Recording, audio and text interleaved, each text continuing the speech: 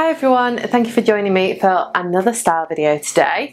I just actually went and got a new tattoo today, which is currently wrapped up, but I didn't want it to stop me from filming, so I'm going to keep it wrapped up while I whiz through this. But it just got me thinking, I'm going to leave a little poll. I've now got 7 tattoos. Is anybody interested in a, my tattoos video? So about my tattoos and the reasons behind them, because I know I've seen people do them on YouTube before. And I didn't know if any of you would be interested, so I'll leave a poll on the screen to go and vote if you want me to go and film that.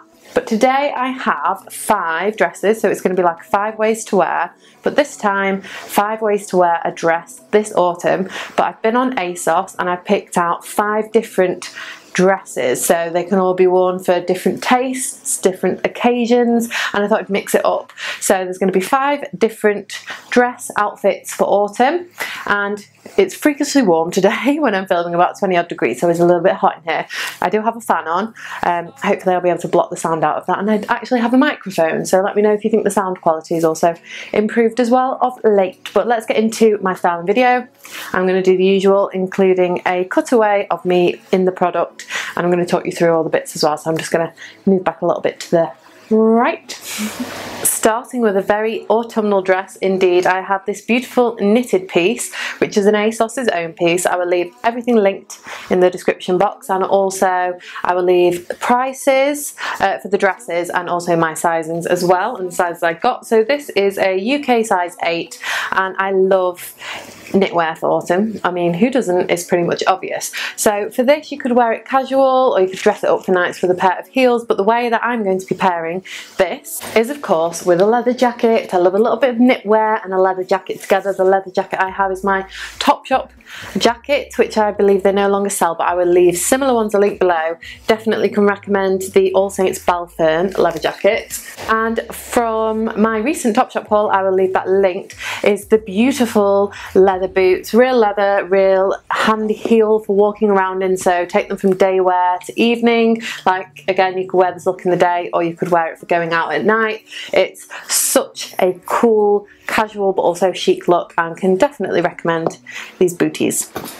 You're going to see a lot of leather in this haul, or pleather. So I have a pleather dress from Unique 21, and this just looks like a dress by the designer Ganni, which I'll leave on the screen, which is a lot more expensive. And it's in this beautiful tan leather. We have oversized kind of back wing sleeves. I'm getting like 60s, 70s vibes from this. Again, I got a UK size 8. I love the tone. It's like the perfect beige for autumn. And because it's kind of got that 60s, 70s vibe, I thought I would pair mine with a pair of over-the-knee boots. My over-the-knee boots are last year's from Duo Boots, but I know they always do really good over-the-knee style boots, even if they change slightly every year. And you can measure your leg, so you can measure the width of your calf and the width of your foot to make sure that your shoes fit you perfectly. So I absolutely adore these in suede. They also have a hardwood heel, so I hate suede heels, they absolutely get ruined.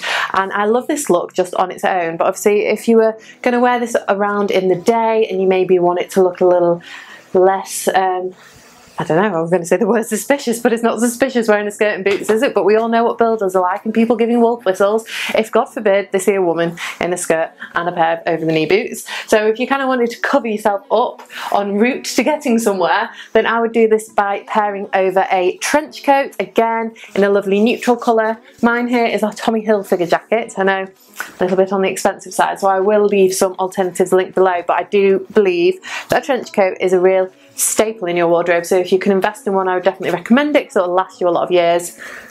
And maybe, yeah, we will do a trench coat styling video because I absolutely love them and they're très chic. Now, autumn dress number 3. I love at the moment that there's loads of either satin style dresses or silk style dresses that are in a midi maxi length and they're long sleeve as well, but all of them have some beautiful detailing about them. And I came across this gorgeous colour, which isn't normally something I'd be drawn to, but it's very autumnal, and I'm loving like beiges and neutrals at the moment, so this is probably a colour that I could get on board with as well. I love the linen detail stripe down the sides of the sleeves. Also, we've got like a little bit of high-end detailing, I would call that there, and it's a lovely full shape, but it looks, I haven't tried it on yet, but it looks like it'd be really flattering with all the ruche detailing. Now this is an ASOS own dress again. I've got a size 8, which I pretty much think I did in all the dresses, and this is more of a dressy dress, but you could wear it for the day. This would also be perfect for wearing to the office, but I thought for pairing this dress up that to maybe dress it down a little bit, I thought I would pair it with some snakeskin boots. Mine are from Amazon Find from last year, but I'm pretty sure again they're still in stock, or if not I will link similar ones.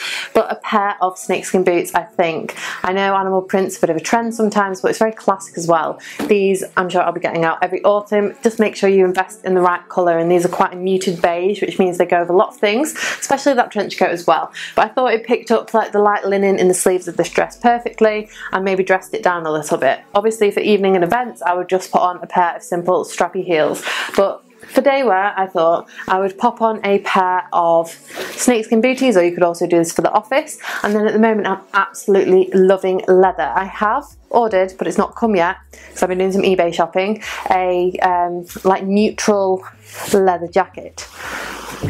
This is yet to arrive, and I really wanted to film this video, so instead I'm just going to show you what it looks like with a black jacket, so we can all imagine the dress with the same outfit, but this being a neutral beige. And again, this is a second-hand leather jacket. I got this one from ASOS Marketplace.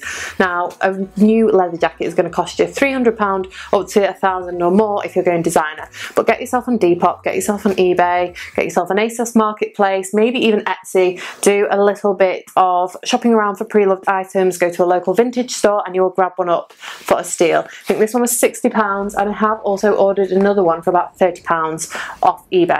Real leather, and definitely worth trying to get secondhand first before splashing out loads of money. Now moving on to dress number 4.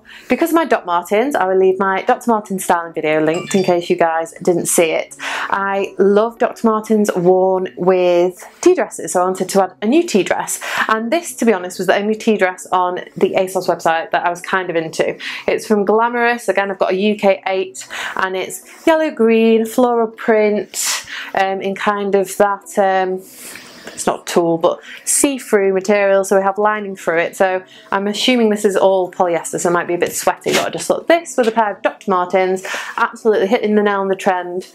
No, hitting the nail on the head either, for the look that I want to go for, like a 90s grunge. So to layer up when it gets a little bit colder, I would suggest going for a cropped style jumper. Here from last year I have a Motel Rocks jumper. I will try and leave something similar linked, which is just a black roll neck velour style knit, but it's cropped, so I just think they look so cute together, and I'm definitely getting Drew Barrymore from a 90s film vibes from this look, and it's just something that's so comfortable, so cozy, and can definitely be worn all day.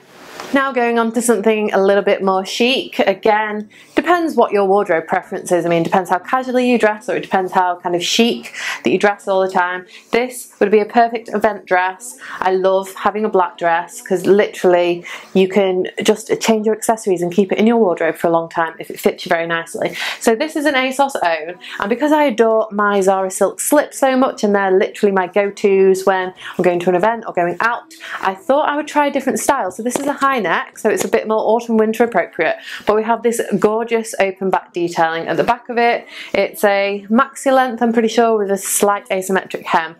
You could dress it down in the day by putting a polo neck underneath it, putting like a jumper over it and styling it with trainers, which is something that I love to do with silk dresses, but I thought I would show you more of a dressed up way of wearing this.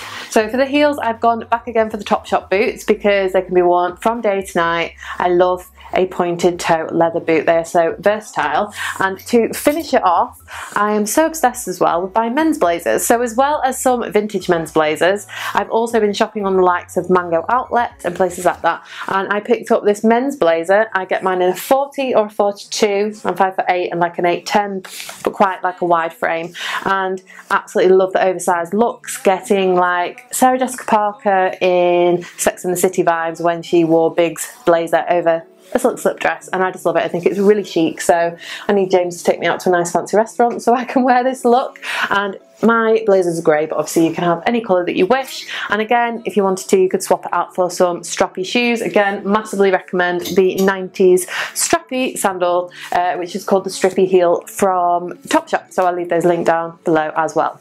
So that has been my kind of 5 ways to style a dress for autumn, but also kind of like an ASOS dress haul as well. Hopefully I've covered a few different styles so that you've been able to find something that you love and dresses that can cover a few different occasions. So feedback is always very welcome, and any suggestions you want. I've had quite a few over on my Instagram at Charlotte Buttrick if you don't follow me. So coming up we've got oversized blazers, leather joggers, lots of things in the pipeline to come back with more styling videos for you guys. So do make sure that you click the subscribe button and notifications are turned on, because I'd love to have you back with me for my next video even. Desperately need a drink. So thank you for watching guys, and I will hopefully see you very soon.